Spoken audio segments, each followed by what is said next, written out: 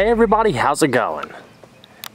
Today, it's my pleasure to bring you an in-depth look at the beautiful 2002 Ford Thunderbird. And this is going to be a detailed, in-depth review of the Thunderbird. We'll start it up, show the engine, get an exhaust clip and go over the performance data, take it on a brief test drive, and show you a bunch of the unique aspects of the interior as well as exterior. And so, without further ado, let's go ahead and start her up, let her run. The exterior color is a light metallic turquoise known as Thunderbird Blue, with an all-black leather interior and matching Thunderbird Blue leather accents, a part of an optional color accent package.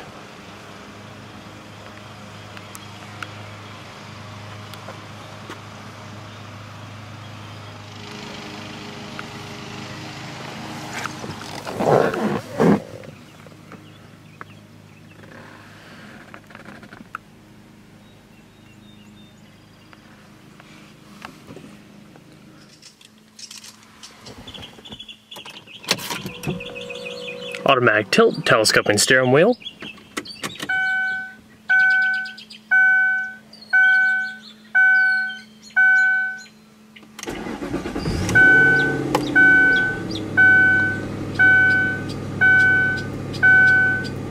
Beautiful sound.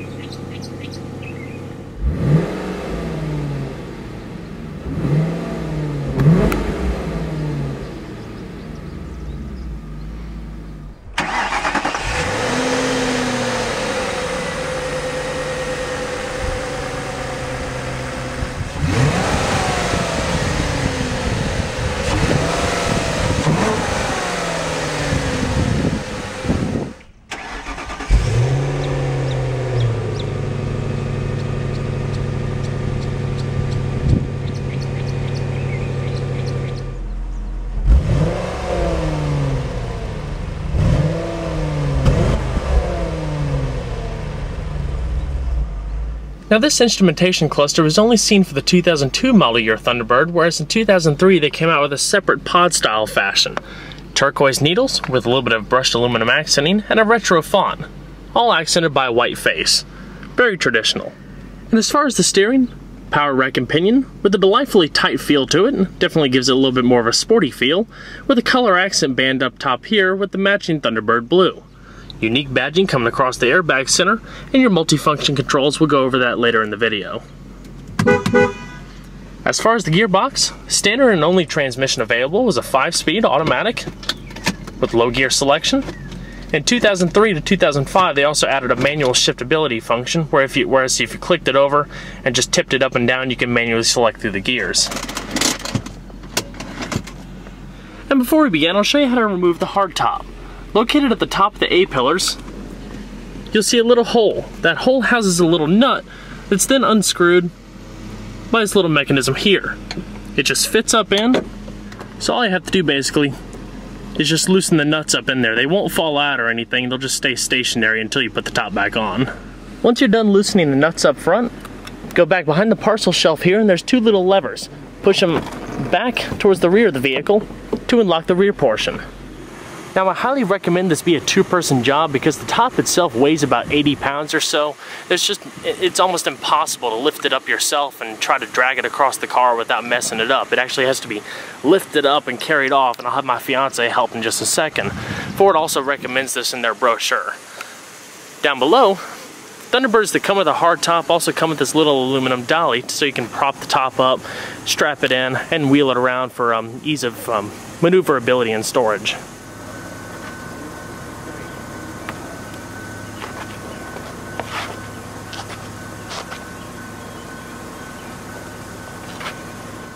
Then after it's on the dolly, you just strap it in place as such. Now this is the convertible top cover that you put over the rear to give a nice clean look to the back. This is actually the first time taking it out of the plastic wrap since the car was brand new. We bought the car with 39,000 miles on it a couple months ago.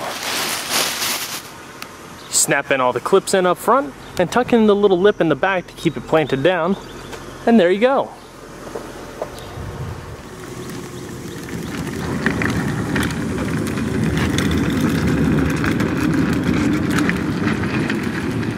And so we're going to flip on the automatic headlamps, fog lamps, as well as the hazards. Driver's side windows automatic down.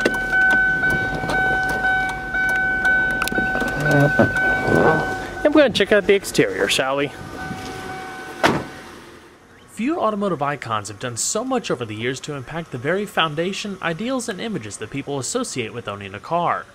1950s America was an exciting time of prosperity, optimism, and bold automotive design.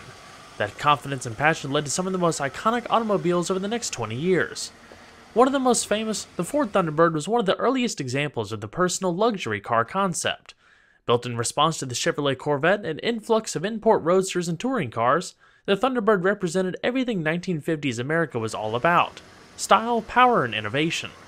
First making its appearance at the Detroit Auto Show in 1954, the 1955 Thunderbird would become that automotive icon and nameplate that would carry itself through 1997.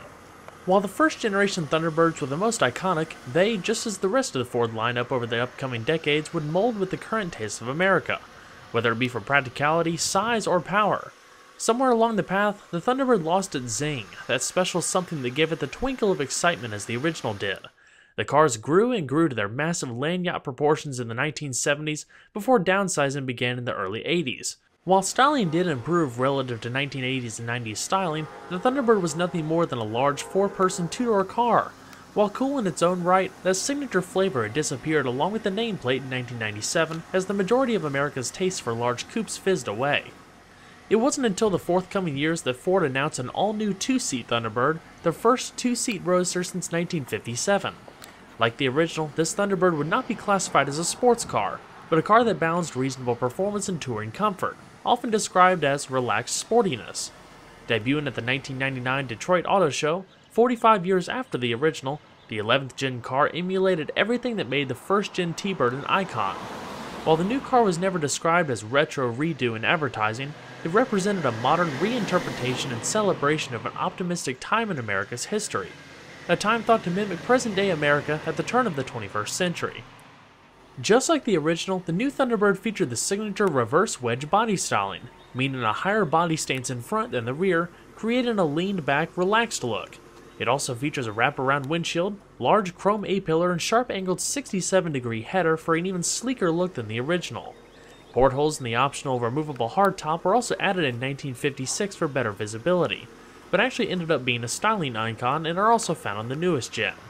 Other throwback elements include the faux fender vents, Frenched afterburner tail lamps, round headlamps, chrome egg crate grille, hood scoop, and the Thunderbird scripts across the rear quarters. The original 1955 T-Bird's chassis was originally derived from the Ford Fairlane, albeit heavily modified.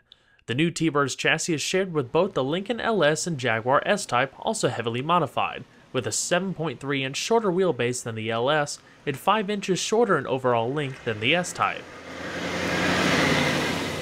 As far as the construction, it's a majority steel-made car, with aluminum thrown in there here and there, as well as lightweight sheet-molded composite paneling covering the trunk deck lid as well as the hood and giving some of the unique shapes to the Thunderbird. In fact, it's actually 11 inches longer than the original 1955.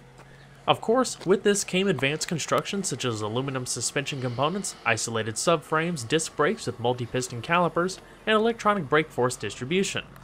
To combat the loss in torsional rigidity by creating a convertible, a number of measures were put into place to reinforce the chassis: 3 large braces in the body, an X-brace under the engine, and middle of the car with a lateral brace behind the passenger compartment. This effectively doubled the chassis stiffness. Of course, torsional rigidity also improved when the hardtop was in place. While all these measures did help for composure, it also added weight, making the T-Bird just a couple hundred pounds shy of 2 tons. But hinting to the car's original nature, it too was designed for a more relaxed, laid-back cruising than hardcore performance. Therefore, it features softer springs, 24% softer front coils than the Lincoln LS and 8% softer in the rear. More compliant, large-diameter twin-tube low-pressure gas shocks finish up the extra measures. Long rates of spring travel also really help soak up the road imperfections like a traditional large American car should.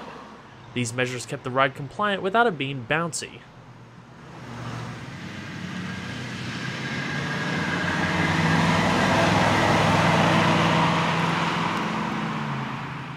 The Thunderbird Deluxe came standard with 17 by 7.5 inch painted cast aluminum wheels, but these chrome-clad 7-spoke examples came with the optional premium package. They're wrapped in Michelin Pilot tires measuring 235/50 at each corner. Brakes consist of 4-wheel ventilated discs measuring 11.8 by 1.2 inches up front with 2 piston calipers and 11.3 by 0.8 inches in the rear. With this setup, it brings the car to a stop from 60 miles an hour and an average of 123 feet. As far as the suspension, it's fully independent with unequal length control arms front and rear with coil springs, anti-roll bars, and rear tow control links. Overall length is 186.3 inches with a width of 72 inches and a height of 52.1 inches. Total curb weight including the 90-pound hardtop is 3,883 pounds. And we're going to pop the hood. The Thunderbird comes standard with a Jaguar-designed all-aluminum 3.9-liter dual-overhead cam 32-valve V8 that was also found in the Lincoln LS, in addition to a more potent variant found in the Jaguar S-Type. Unique to the T-Bird was a lower final drive ratio for better off-the-line acceleration and a more aggressive sounding exhaust.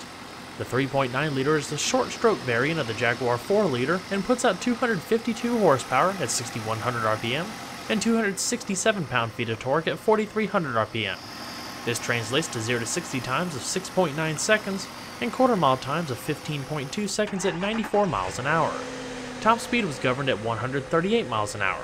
Performance was enhanced for 2003 onward by the addition of variable valve timing and electronic throttle control, raising power to 280 horsepower and 286 pound-feet of torque. 2003 also received the Select Shift manual mode for the 5-speed automatic. As far as fuel economy, with an 18-gallon tank running on premium fuel, expect a miles per gallon rating of 17 city and 23 on the highway. The interior of the Thunderbird is a unique mix of old and new and a retro-futuristic design language. Build quality is good for the day with padded material covering the touch points, upper doors, and the majority of the dash. For an additional cost, you could also opt for this color accent interior package, around an $800 option that basically complements the exterior themes across the doors, lower portion of the dash, and the seats. The ribbed pattern as well as the polished aluminum trim across the doors and the dash also emulate that 50s style, with all of your power accessories located on the door, locking trunk release located down below as well as some storage. You can also notice this a lot more with the color accent package, but the way the doors are designed, with them open, it actually looks like bird wings. As far as the seating, the Thunderbird came standard with nice and comfortable and supportive, good quality leather bucket seats, with a reasonable amount of lateral support up top and down below. You do have manual lumbar as well as manual recline, power sliding and power height adjustment. The ribbed pattern comes across the middle and are also perforated to keep the seats nice and ventilated on a hot day. They also have integral side airbags, with the Thunderbird logo embossed on the back of the seat, and unique retro-style headrests. The rear of the Thunderbird is nothing more than just a little bit of a parcel shelf, also has a unique Thunderbird logo, and also houses your rear speakers. As we continue down, door entry guards also feature the unique Thunderbird script, carpeted floor mats, as well as standard traction control. Heated seats were also available from 2003 onward. Your lighting, interior lighting dimmer, as well as your power mirror switchers located on the dash next to the steering column. Like I said, everything is also nicely padded as you go across the speedometer the length of the vehicle, subtle chrome touches, and a power tilt telescoping steering wheel with auto tilt function. So let's go ahead and see if she sounds.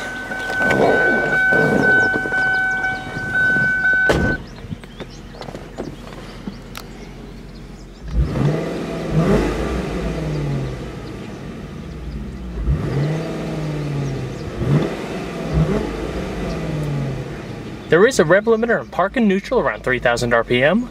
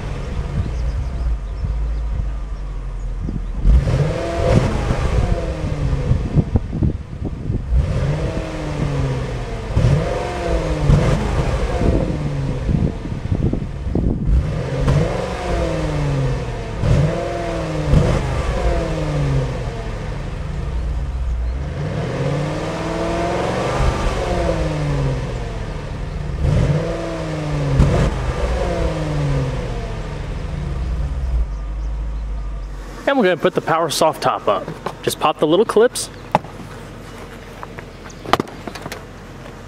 and release the catch from the back. Before putting the top up, locate the little button in the center stack and hit the one with the top closed.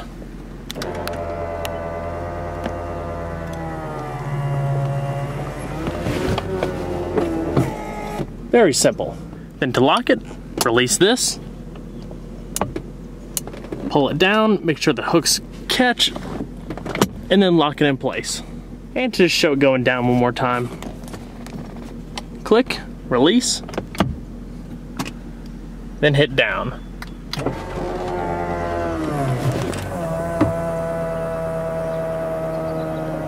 Very quick.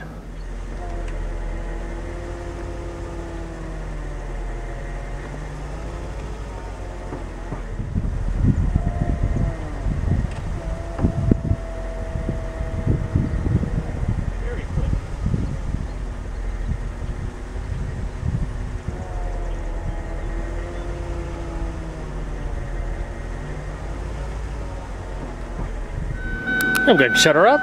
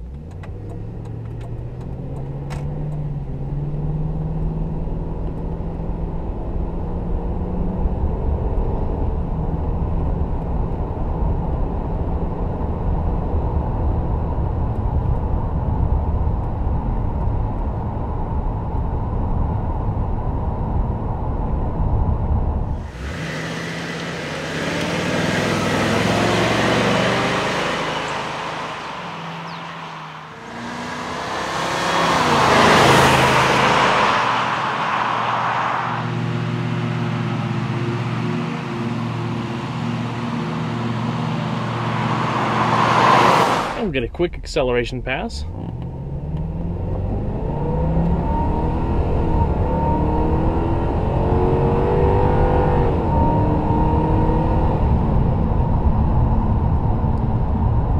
A nice burly note.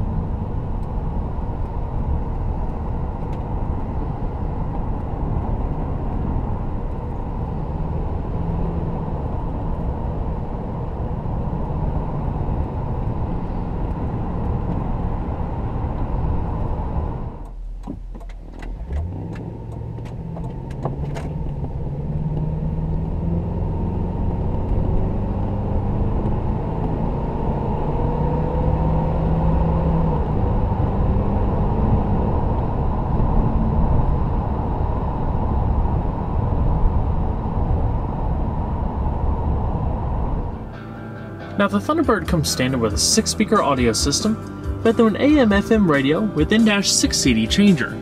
and definitely packs a punch, with great sound quality especially for 2002.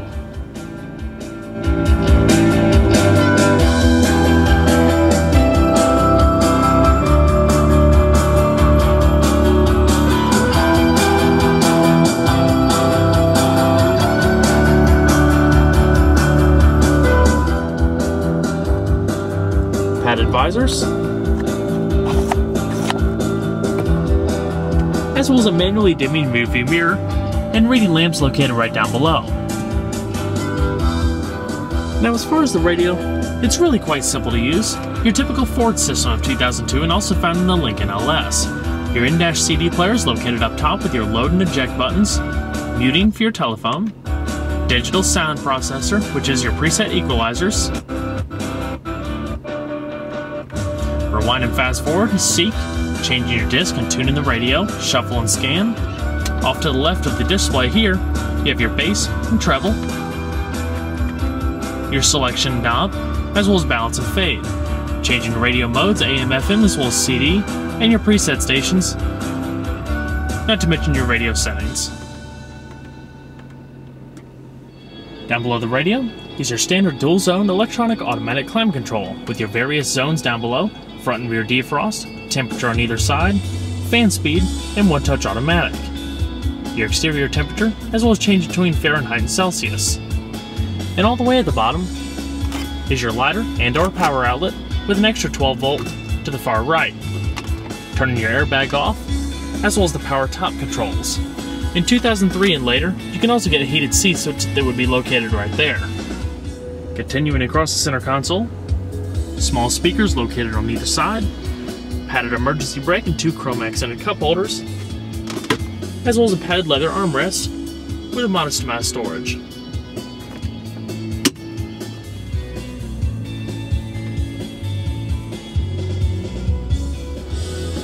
As far as the steering wheel itself, you have your cruise control located down below here, as well as your radio, muting the phone, as well as change between the different media modes located down below there. Your intermittent wipers, high beams, and turn signals are located in this stalk.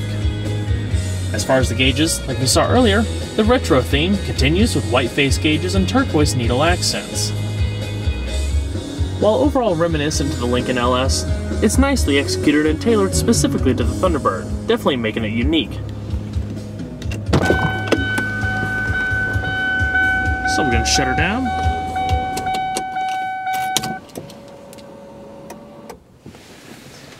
And we'll check out the rest of the vehicle, shall we?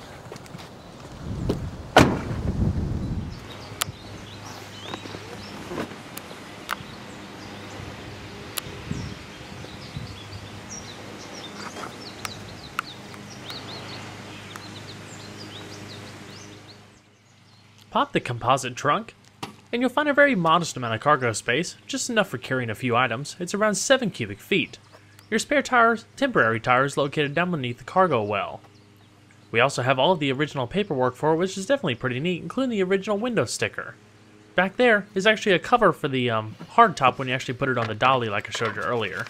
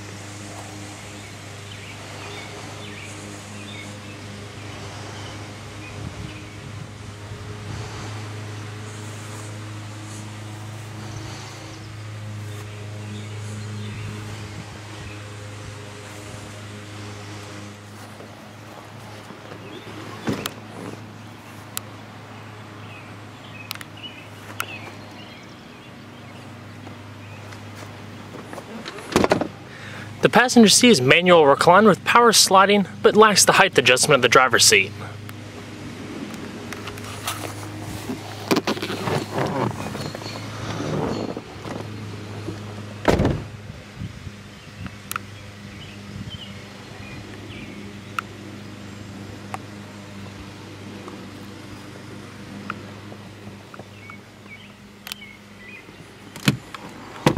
Good sized glove box. And all the padding from the dash also carries on to the lower portion here. The Ford Thunderbird is a recognizable classic in American automotive history. The personal luxury car that blends a V8, rear-wheel drive, and automatic transmission. The perfect combination for cruising on a warm, sunny day.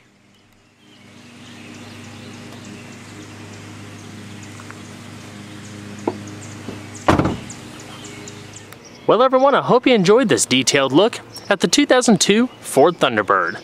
Be sure to stay tuned next time. There's a lot more where that came from. Take care everybody.